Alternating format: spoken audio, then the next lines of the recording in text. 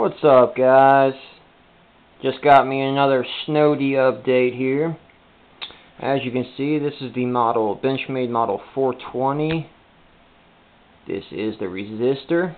It's a pretty dang nice knife. It's actually the first axis lock I've had in a long time. And as y'all know, I'm not really fond of the axis lock. It's a good lock. There's no play, very solid, but it's just I don't like to trust a block on a knife to a spring, a little tiny spring about the width of like a paper clip that could snap at any moment. And also, if you can tell, look how much it doesn't really cover enough of the tang of the blade. See where it snaps in there? It barely covers it. I don't see why Benchmade doesn't make them to where they go all the way up to almost the stop pin. That would be a lot safer. Because see, look, barely covers enough of the tang. So I don't get that. That's just another reason why I don't like the axis lock. But I did get this for a hell of a deal.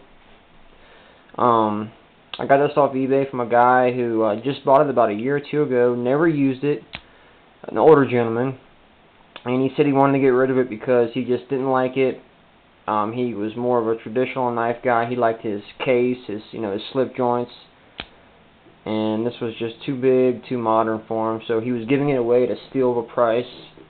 I did get this knife for $95 plus $5 shipping, so it's like $100. MSRP, well, when they were being sold, they were about $150, and they sell for about that now, if not more. So I considered myself lucky. I went ahead and got it just because it was another Snody knife, and I've actually been wanting to try this one out, but it was that axis lock that was keeping me down. It's a great knife. You have kind of like bee-blasted aluminum scales. It looks like titanium, but it's not. It's really beautiful, thick, very thick. Check that out. Bee-blasted aluminum scales with a G10 overlay. Very reminiscent of the Torrent or the Deja Vu. Very nice G10. And it's got a 154 cm blade. Very razor sharp. Snody. They call this a Gotham Swedge.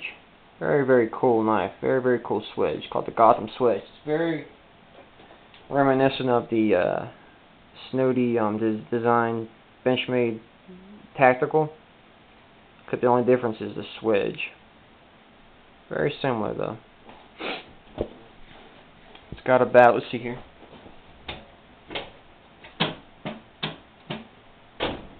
Bear with me.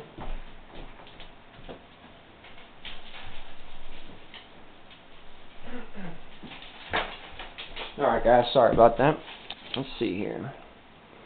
It's got roughly a 3.5 inch blade. Overall is 8 inches. So it's a decent sized knife. Let's see here. Comparisons here. Delico and an Enduro. So it's about the size of an Enduro. The Enduro is about a 1/4 of an inch longer. So it's a nice sized blade. It's not too big, not too small. It's actually a perfect size. And you've got a thumb ramp here with jimping so you can choke up so it doesn't feel like it's too big. It's a really thick knife though. I mean, look at those scales compared to like an Enduro. Very thick knife. It's a Strider. It's a little bit thicker than a Strider. Very thick. It fills the hands real nice. I mean, you know this is in your hands. It's a good knife. It's got some jimping down there. Real textured. It's not going anywhere. One moment, please. Excuse me. Got a nice lanyard hole there. If you want to see a good video on the inner workings of this particular knife, Jeff at Cutlery Lover actually does a video where he takes us apart and shows the axis lock. And it just so happens that it's this knife, so if you want to see the inside of this knife, you know, check his video out. Real good knife. It's lightweight. Well, it's semi lightweight. I think it weighs about a little bit, maybe 4 ounces. Good knife though, man. I actually like it. Of course, I'm not a fan of the axis lock. If it was like a liner lock or a frame lock, it would be awesome. Those thick ass scales with a frame lock would be amazing. But overall, it's a cool knife, man. You got a deep pocket carry clip, so it totally hides in your pocket. And I like how it's kind of skeletonized there, so it disappears even more. You know, it's kind of like the Spyderco wire clip, where it just, you don't notice it because it's just like, you know, two little lines here, so it kind of disappears in your pocket. Double thumb studs, volcano thumb studs. Really cool knife. Of course, the axis lock is super smooth. That's one thing about the axis lock, is it's super duper smooth, but it's just it doesn't hold enough of that tang. I don't know. I'm not a fan of the axis lock. This knife will probably get some carry just for the hell of it, but I don't know. I don't like the axis lock. But I couldn't pass it up because it's a beautiful knife.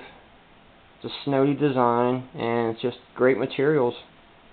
Beautiful design. I mean, Benchmade, for all I do say about them, I don't have anything bad to say about their quality control, their fit and finish, or their designs. It's just really their ethics I don't like, but we're not going to get into that. But this knife is just beautiful. Perfect fit and finish. So that's the Snody designed Benchmade 420 for all you heads out there. Resistor. There's a Strider. It's about the size of a Strider closed.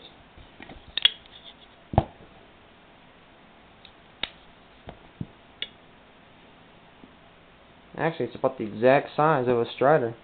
Exact size. So, alright, y'all. That's the 420. And that's all I gotta say.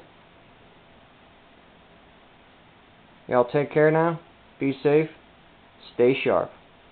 Alright now.